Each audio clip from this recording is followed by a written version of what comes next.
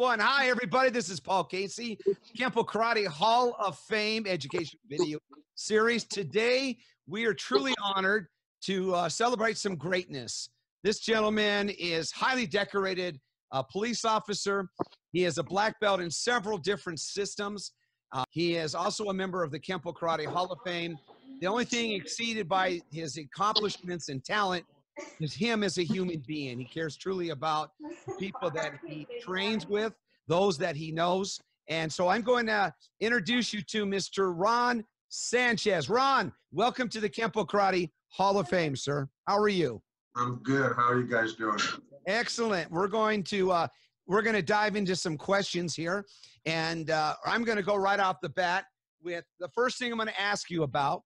You have written a book. This is the book, folks, and as you can see, I have spent some time with this book. It's called The Watchman. Came out in 2016. Ron wrote this, and he wrote it from the perspective of how he felt spiritually. And then he delved into a little bit further, and he calls it 12 irrefutable principles of physical and spiritual defense. And we're going to cover a lot of this. There's a lot of reference in this book to real practical application from his law enforcement background. He's also done evaluations of situations that have occurred between police officers and criminals. But he uses it from the perspective of looking at how to assist us, the general public, so that won't have these kind of victims that we can be by not paying attention. Right off the bat, he says, be sober-minded, be watchful.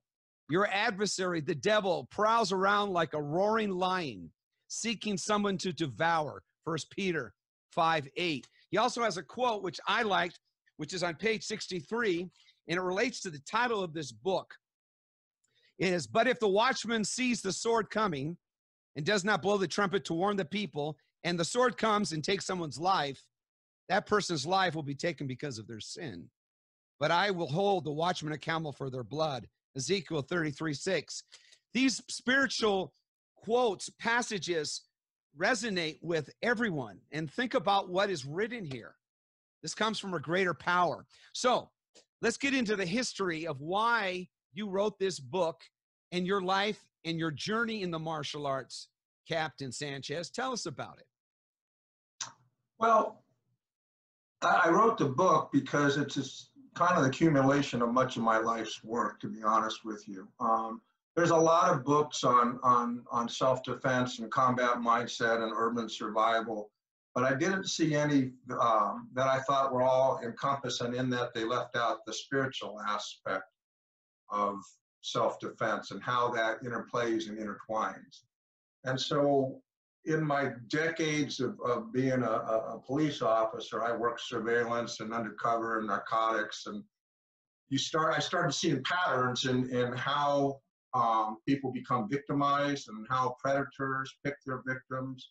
And I thought that it was going to be benefit to the martial arts world to be able to get that out. You know, there's a lot of great studios in the country and in the world, but I hadn't been exposed to anybody that delved really deeply into who a predator is, how they function, what they do, and then how our body functions, how our soul functions when we're underneath pressure, when we're being assaulted.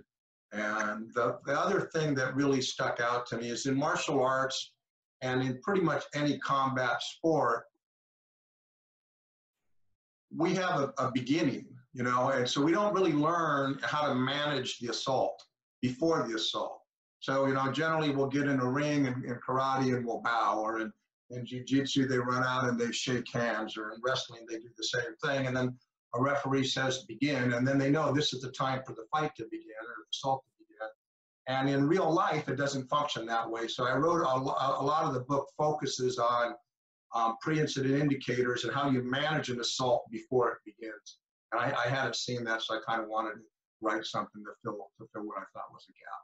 You know, it's funny that you brought that up about the thinkings of how the victims react and how they think. And, you know, there's a part of here in your book you specifically outline a lot of the considerations that Mr. Parker talks about in Infinite Insights, but you use a more practical approach from the layman. And I think the number one thing that I come out right off the bat is that you have here, you say, predators don't spend a lot of time worrying about police responding, or they're not worrying about that the police call is going to get there. They don't fear the law. They don't fear being prosecuted. They don't fear about anything about weapons. They don't fear about prison. They don't even fear about the death penalty. Why don't you put into perspective what should be our mindset? Because you've already laid out the mindset of the evil that wants to hurt you or your family. Yeah, one of the things that I saw, two things I saw in interviewing victims, and there's a part of the book that I talk about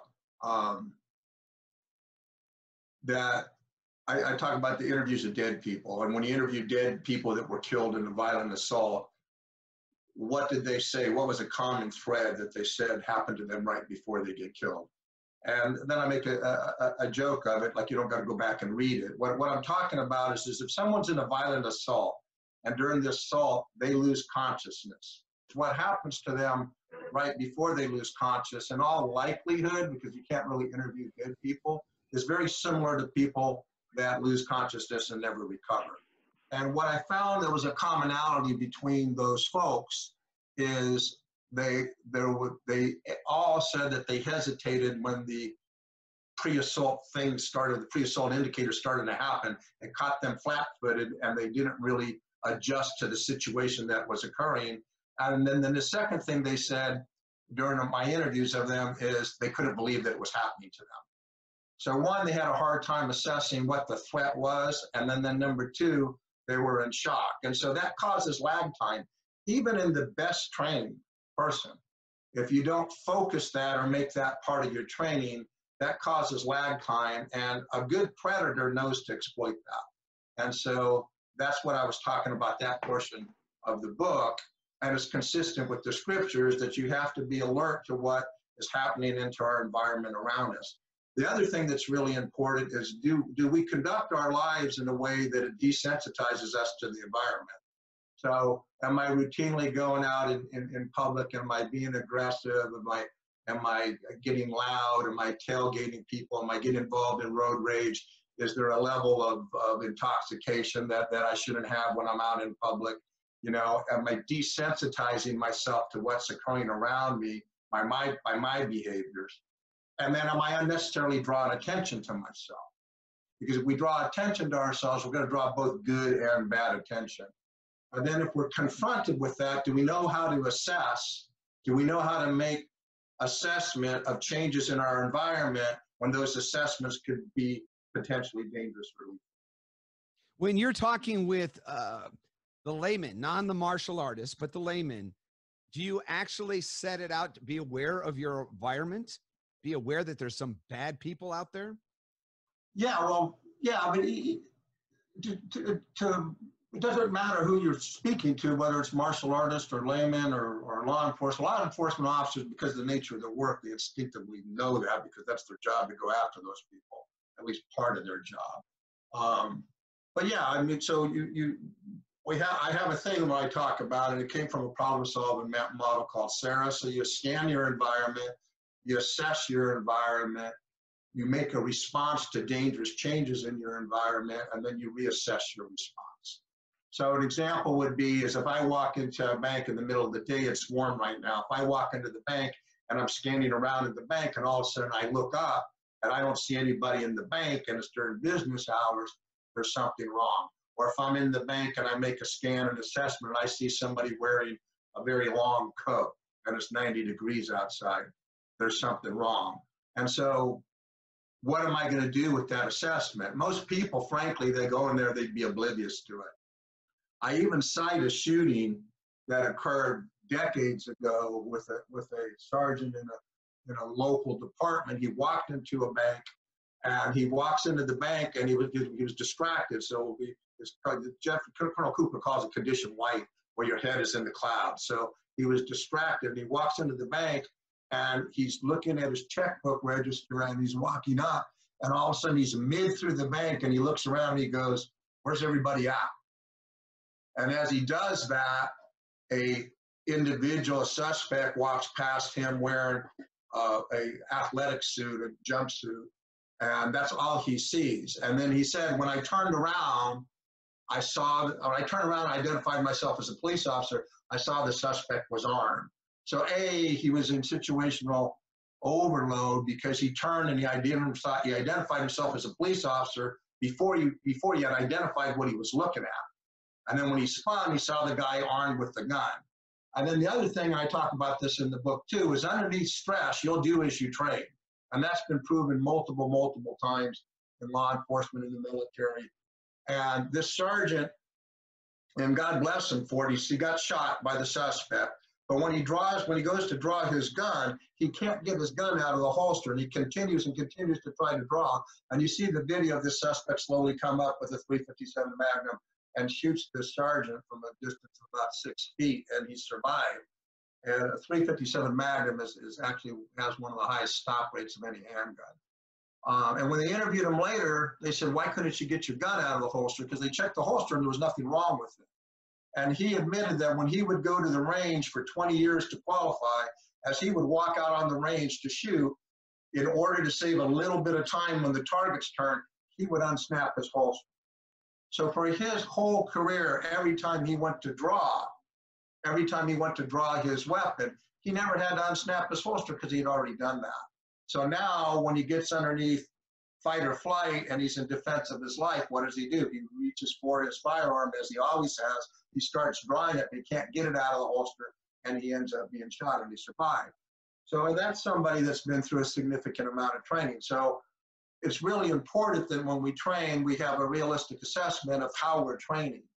You know, in martial arts, if we're always training, for example, in point karate, and we never push ourselves past that, if we continually stop at a point, it's just naive to think that if we don't train in other ways, that we're not going to do that when we get in a real situation. So are you telling me we should go out on Friday or Saturday night to the bar and kick people's asses? No, I'm not saying that at all. Okay. I just want to make sure I understand. No, but the realistic thing, I'm going to go right to chapter 12, the most important chapter that you asked me to look at. And I'm going to ask our listeners to pay attention to what I'm going to ask Mr. Sanchez. He's got so much experience, so much time understanding this, working also with so many students. And this is a question that none of us really wants to ask, but I'm going to ask it. Mr. Sanchez, are you ready to die? 98%. You know, truthfully, I have 2% of me that it's always going to be that struggle, you know, until probably the last few breaths or the last few moments. Yeah, but 98%. And what I talk about in that is, again, it's much of the things that I have in there come from my personal situations and come from talking with people that I know that have been in similar life and death shootings or life and death situations or been in shootings and have near-death experiences, even if it wasn't a violent near-death experience. It's a common thing to, you know, you have people say they saw their whole life flash past them in a second, you know, or they go through a sense of remorse, or you have unfinished business. And so, you know, we want to live our lives in a way that we're not worried as much as possible is what's going to happen if we lose our life, depending on whatever your spiritual walk is or your faith or lack of faith. We want to have that resolved when we go out. We want to resolve that every day. So when we go out there, we're again getting rid of lag times. So if we're confronted with a life or death scenario, or we end up having to struggle or fight for our lives or defeat somebody for our lives, our focus of attention is in doing exactly that. We don't have our attention distracted. That's why I said predators, and I'm not talking about some drunk or a fool or some idiot. I'm talking about the hardcore predator that goes out to attack. They're generally their thought is they're either going to hurt you or hurt you in or take your property or harm your body and somehow or kill you. And they don't worry, like you said in the intro, they don't worry about are the police coming. They don't worry about the death penalty. I mean, I arrested all sorts of murder suspects that didn't care about the death penalty. It never enters their mind. They just do what they think they need to do in their head. So they have no lag time. One of the things of us as good people is how do we deal with all those other things that happens to us that don't happen to them? We worry about our wives, our children, our jobs, our reputation, our career. Am I going to use too much force? Am I not going to use enough force? Am I going to be sued? All those things take us away from our primary focus in defeating a predator that's coming after us with great vigor. They're not worried about that. So when that chapter that I have is Are You Ready to Die? And the other one I have is Know Your Moral Code. What are you willing to fight to the death over? You need to know that before you go out. You know, if you go out and you haven't resolved what you're willing to take all the way into the next life, in the middle of mortal combat, that's not the time to figure it out. And that'll happen if you haven't resolved it. If you haven't resolved that that you have the ability to take a life, and all of a sudden you're in a life or death fight, and you become confronted with that question and you haven't resolved that, that could cause lag time. So you have to have a moral code that when you go out, you say, what am I willing to fight to the death over? And once you have that moral code, then you have to live by that. And that's easier said than done. You know, that means you don't get to get your ego in the way with some idiot that slammed his brakes on in front of you. That means you don't get to voice your opinion at somebody that flipped you the finger. Because what if that leads to that next step? What if that leads to the cars pulling over? What if that leads to the guy getting out of the car and it turns into a vicious fight where you have to really go to the depths of your capabilities to defeat the person? And in the back of your mind, you want to have that floating around. It's like, I shouldn't be in this fight. This could have been avoided. If you do that with a predator, you're going to lose because he's not going to be thinking about it. So the other thing is if you have to have resolved what your spiritual belief is about the next life. If, you know, I'm a Christian, so to me, I start my day off thanking God for waking up. I pray for the Holy Spirit to guide me, strengthen me, and walk with me during that day. And I honor God. And then at night when I go to bed, I repent for any of the mistakes, sins of omission, sins of commission that I've done. And what that does for me is every day when I start my day, I'm not carrying any baggage from the day before. I'm going out with a fresh slate for that day. And I'm going to conduct myself in a way that doesn't draw unnecessary attention to myself. I'm going to do everything in my power to avoid a confrontation or a fight. But if it comes to me and it doesn't leave me a viable option, then I'm going to be very prepared. And because I believe in that moral code, it eliminates the lag time. And then that makes me a much tougher fighter. That's interesting you say that. In Parker's book of Infinite Insights, he talks about the awareness, just knowing that there's bad things outside that door that's going to come at you. And I put it in the perspective of saying, my student calls it expect the unexpected. I just call it unknown, because when you walk out there, it is unknown to you what can possibly happen. However, you're being proactive in your thinking of saying, you know what?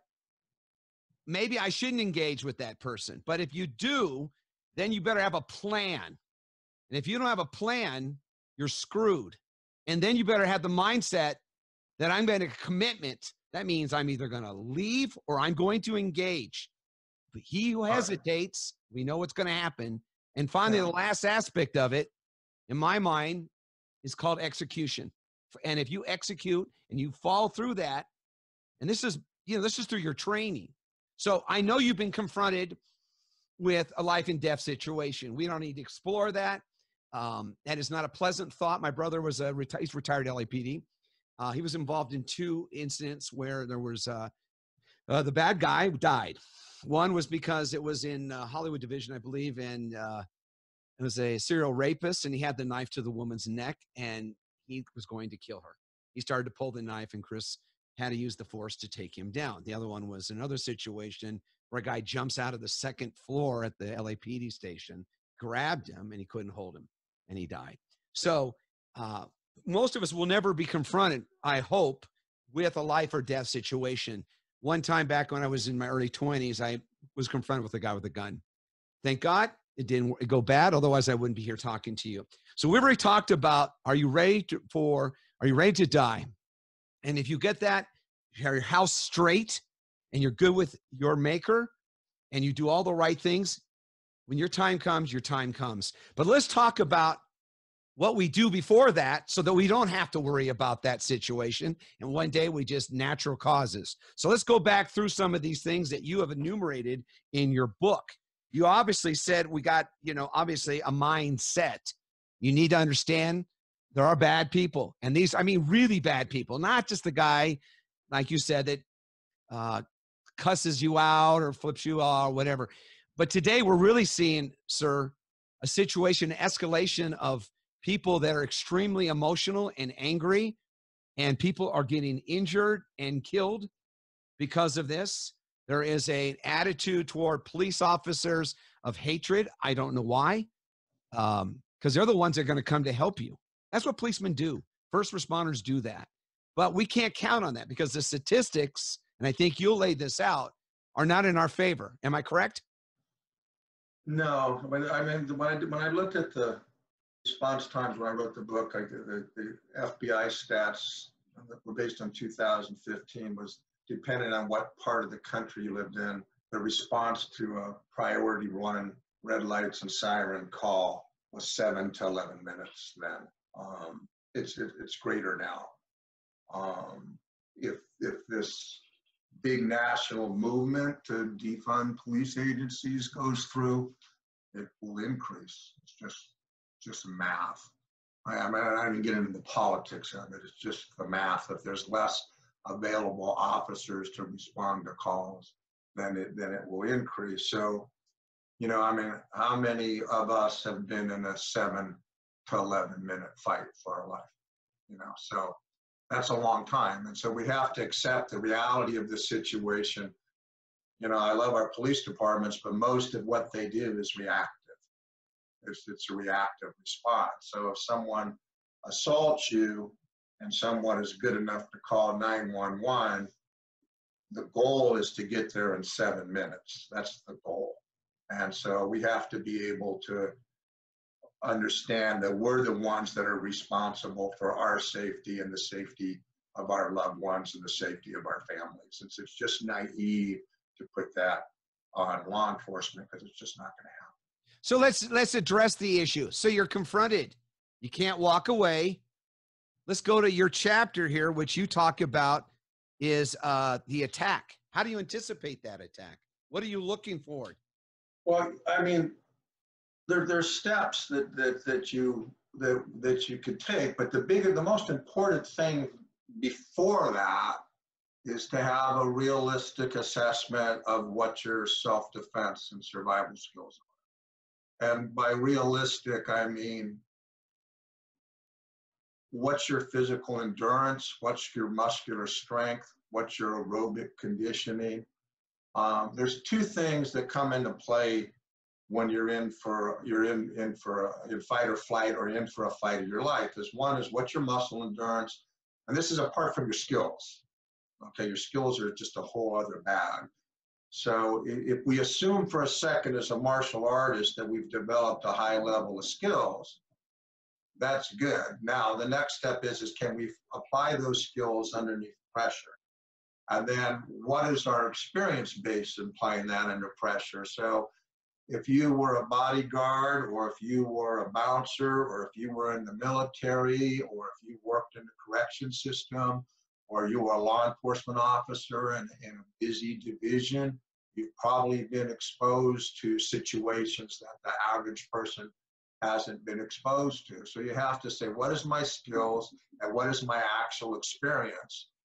Then once you've been truthful with yourself about that, then you got to ask yourself, what's my muscle strength? How strong am I? What's my muscle endurance? How long can I go at a high rate of speed? And what's my aerobic conditioning? What kind of physical condition am I at? And then you got to do a realistic assessment about your age. I'm going to be 67 years old in a couple of weeks. So that's very different than if I was, even 35 or 40 or 45. And so you have to have a realistic assessment of that. So you have your strength, your endurance, your aerobic, and then as you become better trained, is one for your aerobic conditioning is how big is my tank? The next part of it is, do I know how to regulate my tank?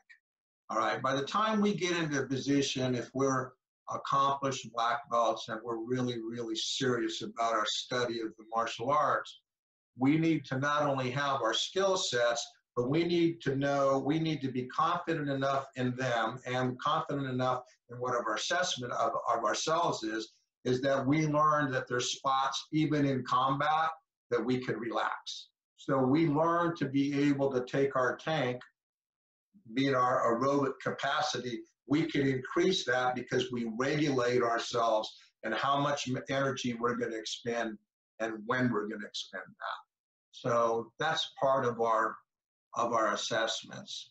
If you have somebody that's getting confrontational with you, what you said is you can't walk away, well, can you? Because if you can walk away, do so. So there's just, we shouldn't have anything to prove to ourselves at this level of our training. So, to get in a fight over somebody's mouth at this stage in life is just simple. All right, so can you walk away? But there are situations that occur that we can't walk away. So then we can look at whether or not our opponent, I call them agonistic behaviors. It comes from the animal kingdom. Is he displaying certain behaviors in a sequence that we think that he's preparing for an assault? And I talk about that in the book. Not everybody does it. The last vicious altercation that I got in was 31 years ago, and it was off duty. And the suspect was military trained. He was in the military. He was AWOL. The military had looked for him. He had assaulted an officer. And all the agonistic behaviors that I was going to talk about didn't occur. He didn't display one of them. He drove through a parking lot, slammed on the brakes of his car. I was with my now deceased former wife. He slammed on the brakes, started screaming at her. She was also an officer. I looked at her and I said, "Do you know him? Have you arrested him?" And she said, "I've never seen him before." And he bailed out of the car, and I ran around the back of the car, and the war was on. There was never a word said. The guy was just nuts.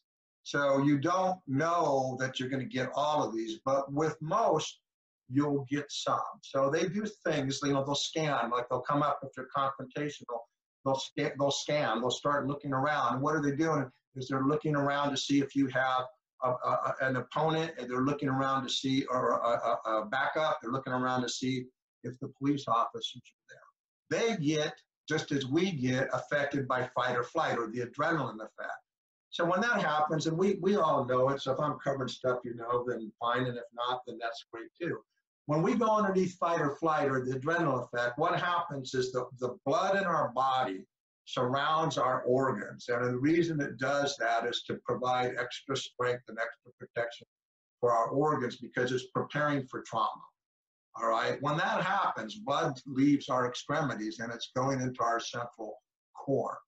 That causes us to lose some level of motor skill. So when I train my students, I always train them for major muscle movements. All right, because when we're in fight or flight, you can make major muscle movements, but very fine, intricate movements, the very highly trained people can do that, but most of our students can't, most black belts can't, because they've never functioned at that level. So if you're underneath fight or flight and you're in the adrenaline effect, your core bread and butter needs to be the major muscle movements, because you're going to lose the fine motor skills. When we lose our motor skills, that causes little tremors in our hands. Sometimes when I used to compete in earth, there was times that I found in. I thought Darnell Garcia once was there on the police force. I had idolized that guy as a competitor for most of my career as a martial artist, and now I'm bowed in against him. And I remember sitting there going, I said, "Man, I hope you can't see my hand shaking." because I said, damn, I'm about to fight one of the best fighters in the world. So what happens when we do that is they'll start making larger, or people will make movements. They become animated because they're trying to hide those movements. So that's a pre-incident indicator. You can look for changes in speech patterns. When guys get really focused on what they're doing, sometimes they'll go from being very verbose to what my friend George Ryan calls monosyllabic speech. They'll get to where they're going, yep. You know, that's letting you know that they're getting ready to focus. You know, I always say look for their hands. If you can't see both of their hands, you have to make an assumption that there's a weapon in one of them. So I always say, where's their hands? Can you see both of their hands? Generally, before an assault is launched, you'll see them blade their stances. You know, they'll take a step. Most fighters fight with their strong side back. Not all. Mr. White actually trains most of his guys to fight strong side forward. I don't, because I'm frequently, almost always armed. I'm right-handed, so my firearm is usually on my right side. So I'm not going to fight right side forward, because that means I bring it closer to my opponent.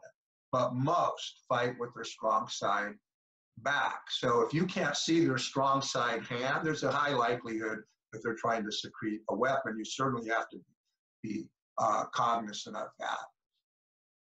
Right before an attack, I saw often, you know, because we would do these surveillances, and I went out as a decoy before. They'll try to lull you. They'll slow down and they'll go, man, this ain't even worth it. You know, they're trying to get you to drop your guard. You know, and then you'll usually see a pause. Sometimes you'll see a head turn like they're going to walk away, and then they'll turn and attack. So those are some of the agonistic or the pre-incident behaviors that you have to be aware of. If you haven't trained yourself to do that, and what you're going to do when that happens, because they're not going to bow and say, okay, this fight's going to start in 3 seconds and last 2 minutes. If you haven't trained yourself to do that and to control those agonistic behaviors, you're starting off at a gross disadvantage. You know, so when I'm training my students, I tell them, look, try to walk away if you can. You know, I said, try to get out of there if you can. We're not talking about winning a fight. We're talking about survival. So if you could leave, leave. Don't get in a fight over your ego. Ego means edge God out. Don't fight over that. But if you can't leave and you have to stay there, learn how to control and to deal with those agonistic behaviors. So if you have a guy that's up in your face, what are you going to do? You right away going to drop him in a karate stance and say, come on? That may not be realistic. Number one, you're telegraphing that you have some skills.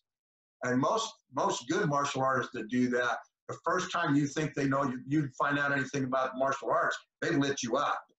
All right? So, you know, but there's things you can do. If the guy is yelling, you put your hands up and you say, look, calm down. I need you to just calm down. This is going to be okay. Well, what did I do? I'm sorry. I bladed my stance. I've got my hands here, and everybody that's watching me, he's trying to get them to calm down. But the other thing that is, my hands are already high. See, my hands are already up. You know, I'm not doing this, but they're already up. So if he throws, I got my hands here. I'm already ready to go. So are we training our students to manage the fight before the fight occurs? Most we don't.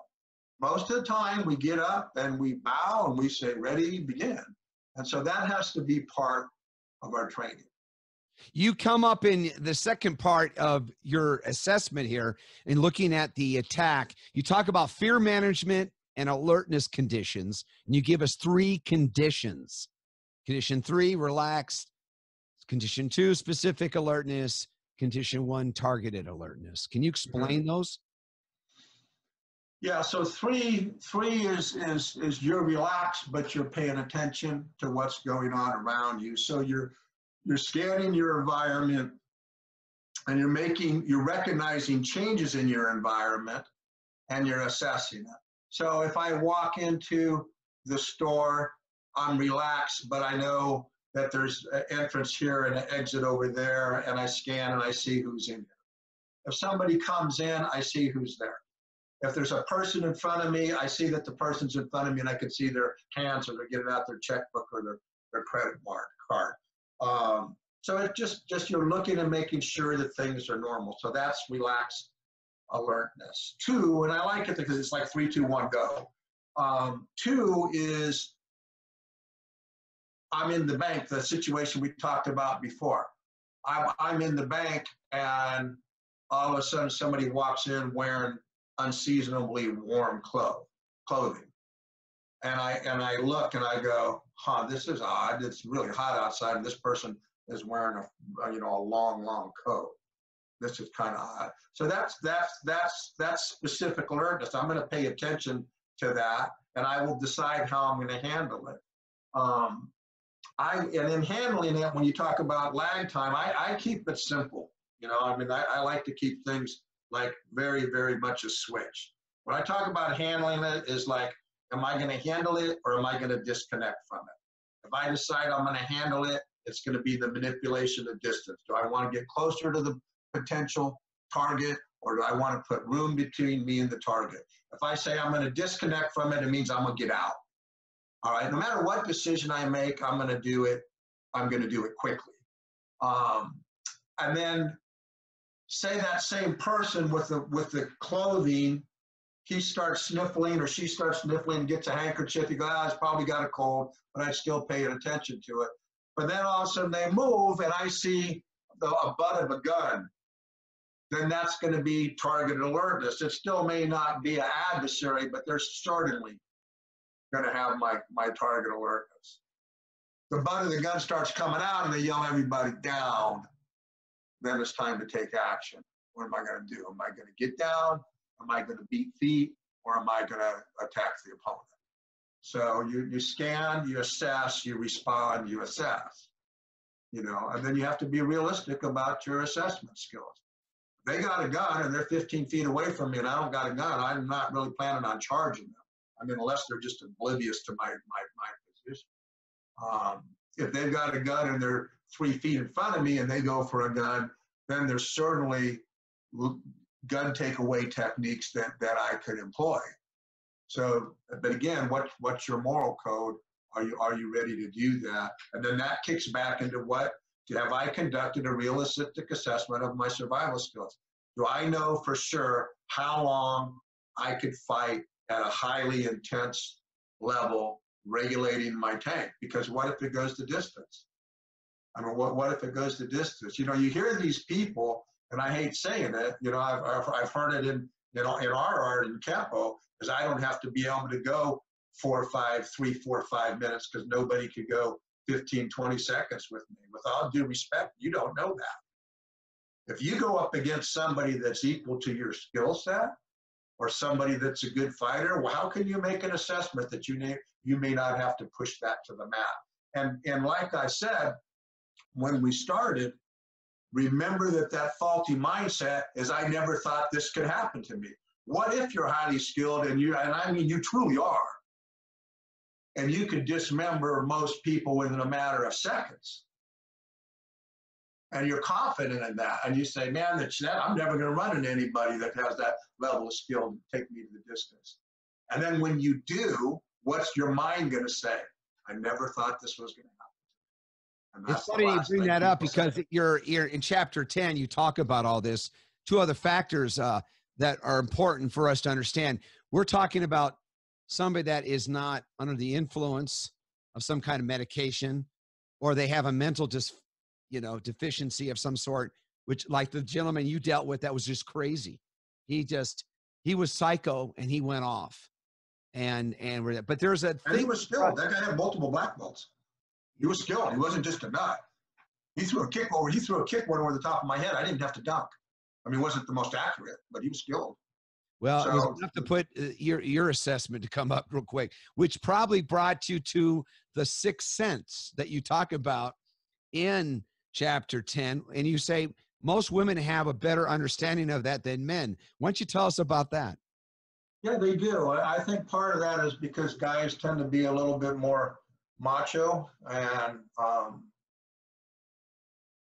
maybe a little bit bolder in how they look at potential adversarial situations.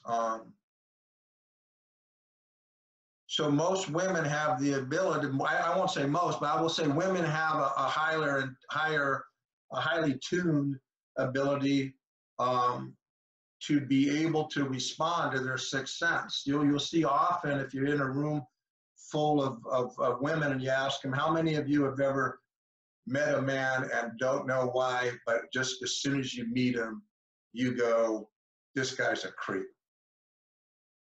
You know, and actually my daughter, there was an associate that I had known for a long time, and my daughter actually at the time, who was 19 or 20, looked at me and said, man, Dad, that guy makes my skin crawl, he's a creep. And I went, you're being kind of judgmental and blah, blah, blah. Well, later on, it turned out that she was 100% right. I hadn't picked up on it, but she completely picked up on it. So women tend to have a more highly, I don't know if I'd say highly tuned, but they're more likely to respond to their sixth sense. From men have a tendency to ignore it. And your sixth sense, there's really, all the sixth sense is your mind, if you want to say it from a secular standpoint, is your mind recognizes something in the environment that your conscious mind has not identified. So your subconscious mind or your soul has recognized something in the environment that your conscious mind hasn't recognized. And so I use an example in the book. I was as a rookie officer, we were driving down the Harbor Freeway, and my training officer, Greg Cowden, who was one of the best cops I ever worked with, we're driving down the freeway, and he looks and he goes, hey man, we're going to stop that car. And I said, why? And he said, man, the dude's hinky. He's hinky. Well, I knew I was going to have to write the report, and hinky doesn't cover probable cause.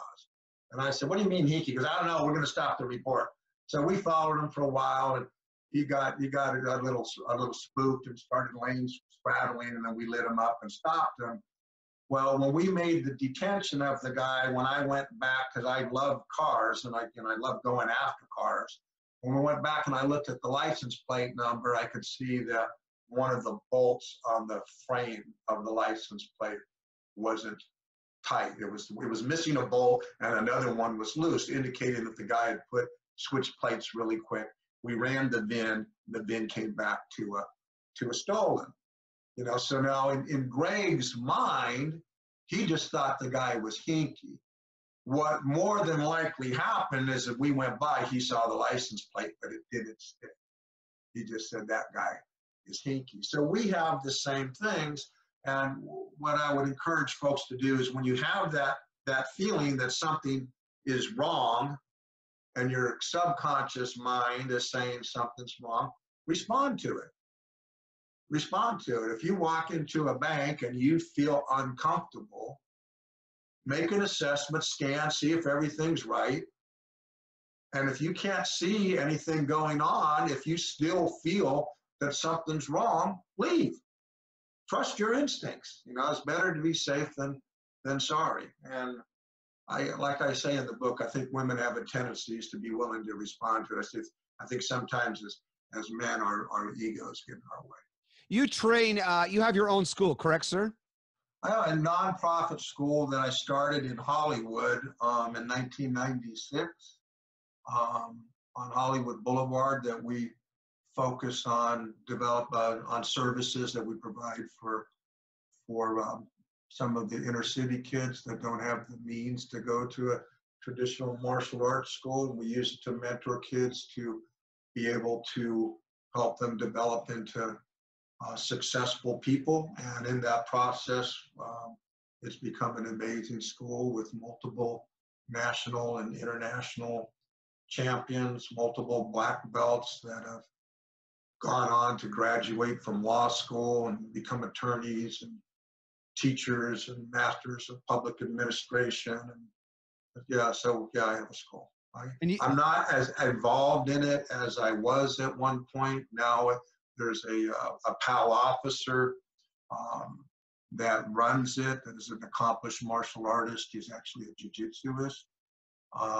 So the school teaches Taekwondo. I have a black belt in Taekwondo. The school teaches Taekwondo, Most of the students' rank either comes from Taekwondo, Judo, or Brazilian Jiu-Jitsu, but we certainly blend a lot of the Kempo self-defense techniques into it. So when they test for black belt, they have to know all of the traditional ITF Taekwondo forms and techniques and kicks. But there's also about 30 Kempo techniques that they learn, and they learn quite well. And a lot of Jiu-Jitsu and Judo. And then we have some of them that have got their black belts underneath the Taekwondo system that have went on to get their black belts in Judo. We don't have any. You still train with Mr. White? I do. Almost every Friday I was down there.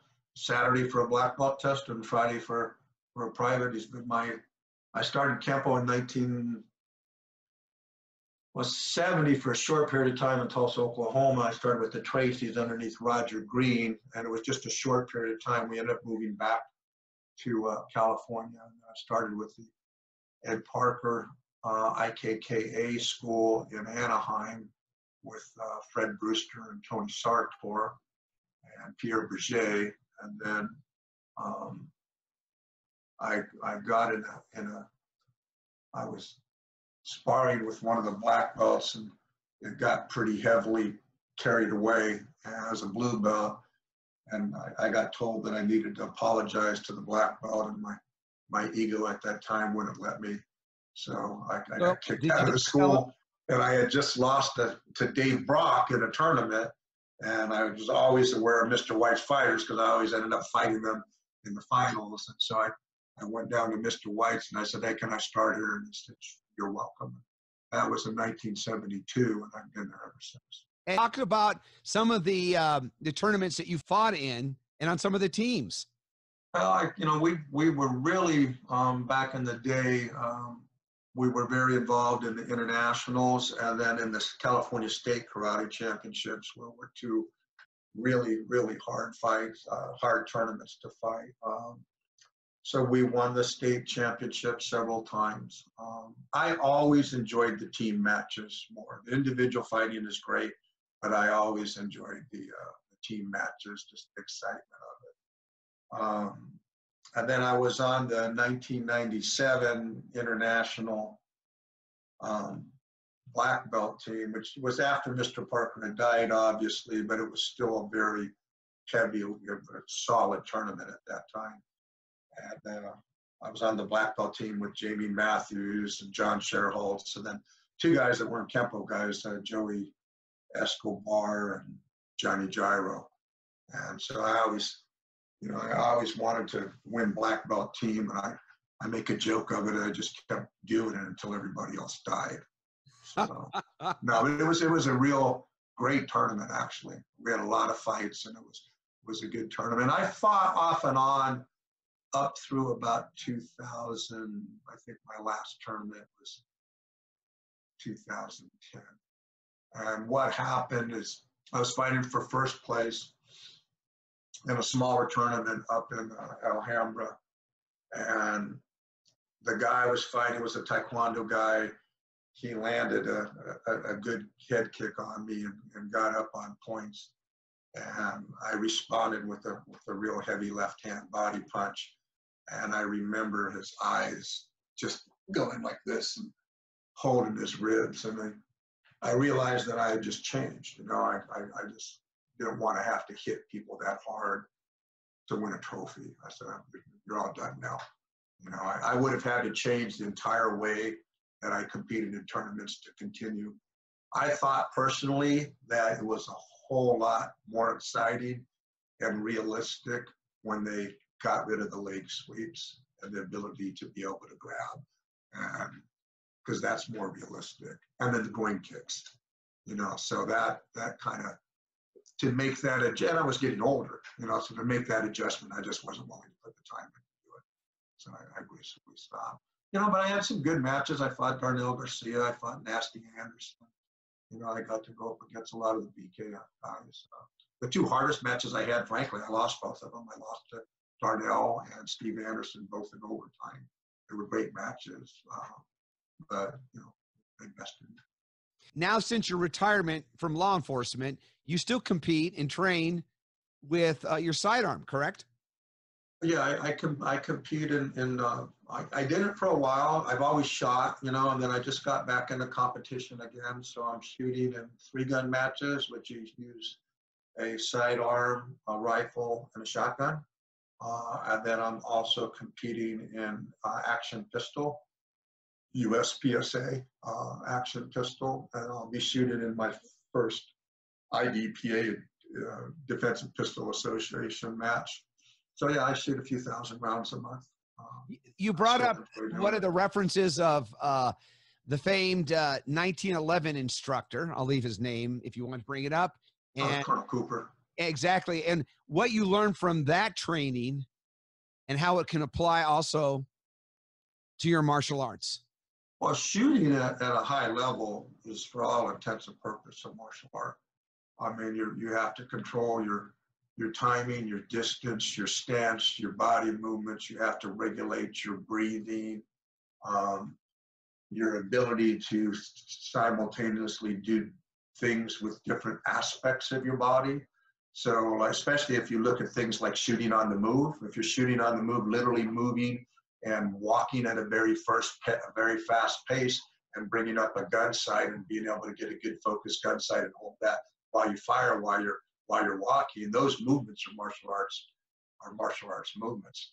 You know, I mean, you lower your body height. You know, we always talk in Kempos, lower your body height, pretend like you're underneath a roof where you got a book on your head. So you lower your body height. So when you bring that gun up to your eyesight, you don't have this bouncing, and you basically disconnect your upper body from your lower body. And so it gives you that ability to do that. So shooting, some of the best shots that I know are very accomplished martial artists. It's not uncommon at all. Not all, but some of the best ones that I know. One more question, and then I'm going to ask our viewers to be ready to ask some questions of you. And I'm just going to ask you about you. What do you feel in your life has been your greatest accomplishment?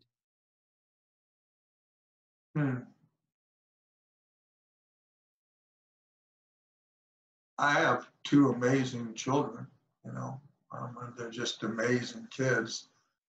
I have lifelong friends, you know, Mr. White, so many, you know, lifelong friends that I've known for decades and decades.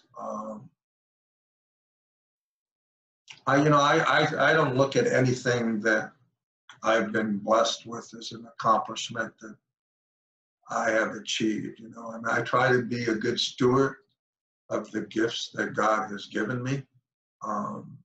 You know, I mean, he gave me an incredible work ethic. He gave me an incredible drive. So yeah, I don't want to take credit for any of that. I mean, I could go through a list of stuff, you know, but, you know, I have 3 black belts. I'm a 3-stripe brown belt in jiu-jitsu. You know, before the pandemic, I was probably 8-9 months away from getting my Brazilian jiu-jitsu black belt. Maybe, you never know. But,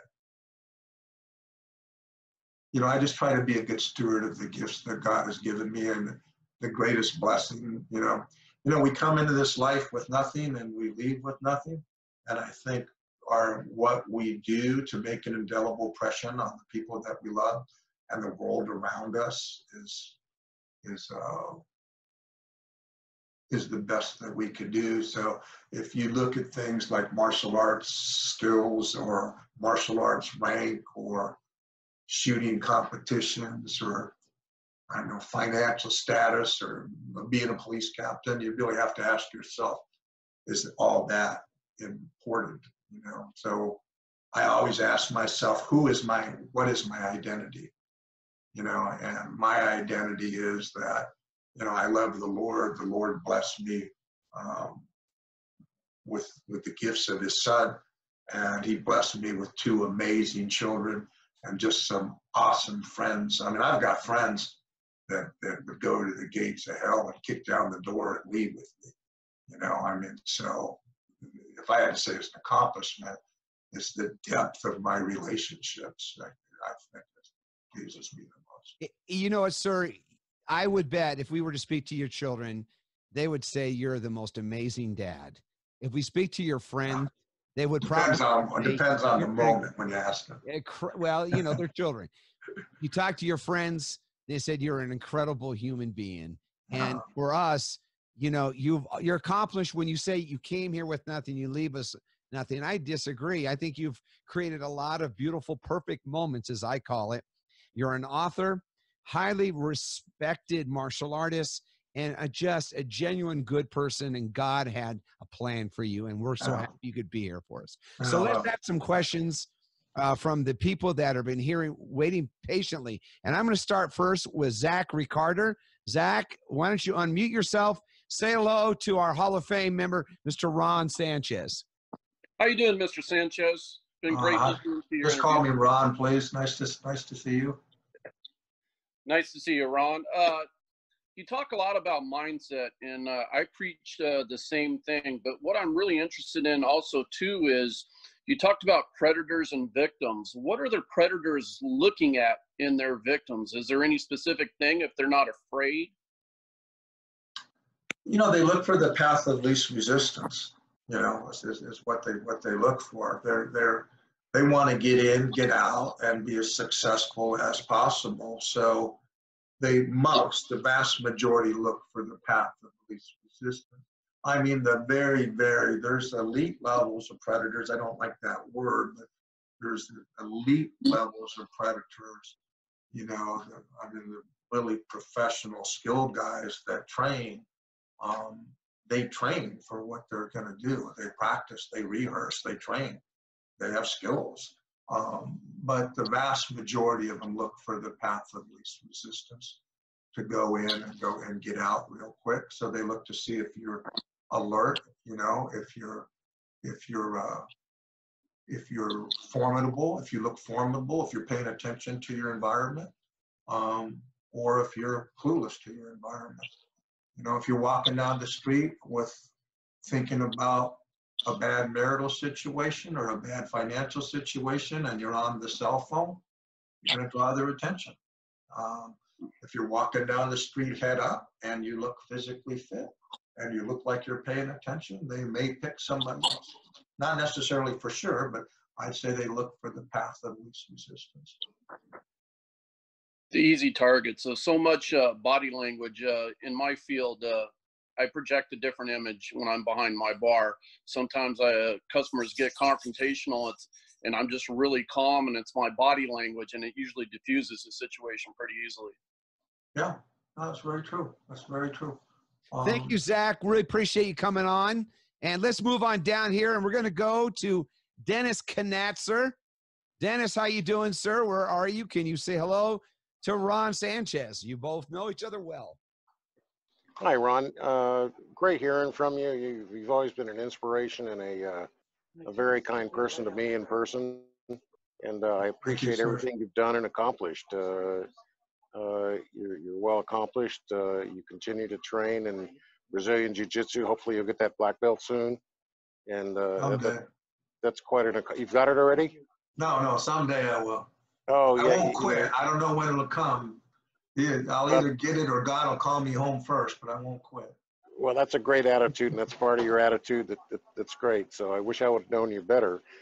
We've only, interacted a few times, but it's always been professional and, very cordial. And I'd like to ask you, and I don't want to get political with this thing, but what do you think about this current status today? I'm really, I'm really a Blue Lives Matter advocate, person. What's your feelings on better training and situation? Like, some of these guys are really not real policemen. They're actors, and they're I think abusing their office. I mean,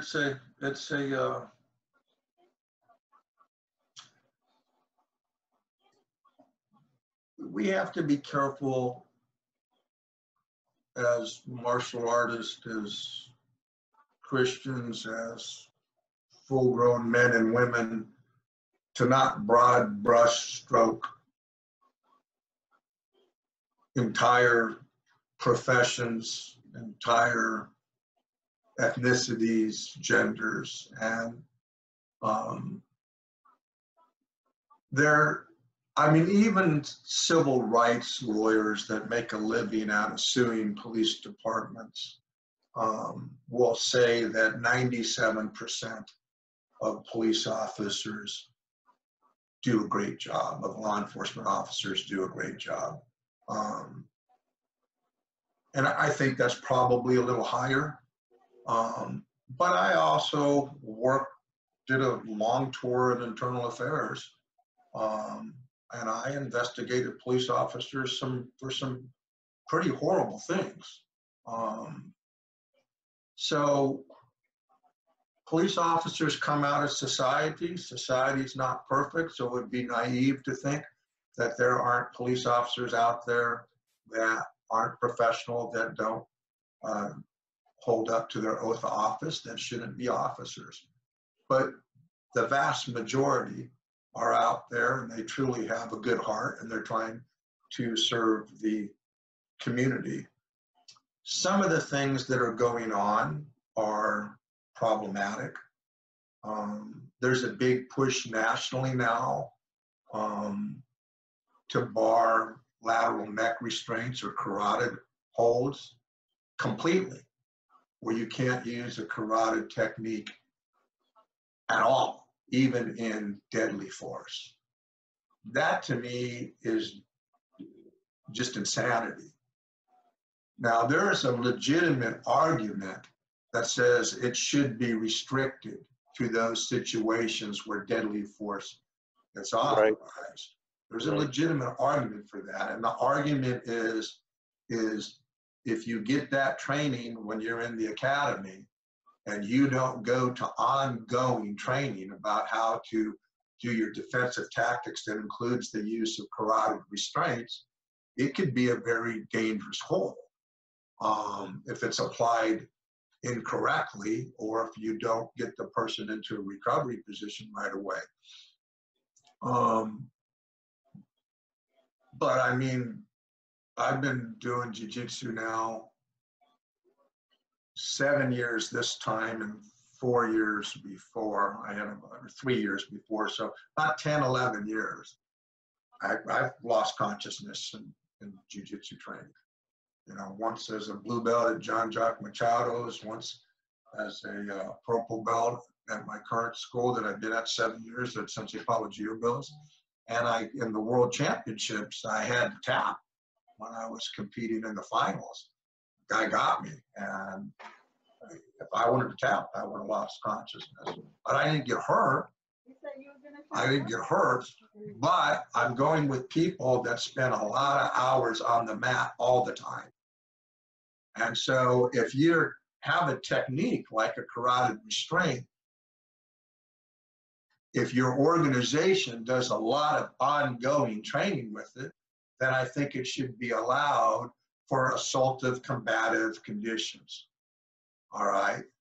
If they don't do the training, I still think it should be allowed for lethal force situations, because it defies logic that there's ever a situation that it's okay to shoot somebody with a 9mm or 40 cal or 45 caliber pistol, but you can't put a carotid restraint on them.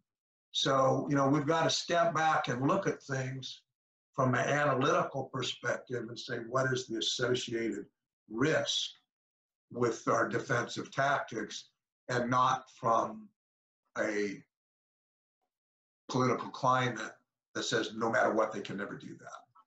Yeah, sorry to put you on such a tough subject, but yeah, what a great answer. I thoroughly agree with you, and keep up the good work, and anybody that you deal with, and keep your attitude going. You're a real treasure. No, thank you. Good to see you, sir. Thank you, Dennis. Let's move on over here to Todd Durgan. Todd, how you doing? Hello, Todd Durgan. Mr. Ron Sanchez, sir, it's a pleasure to see you.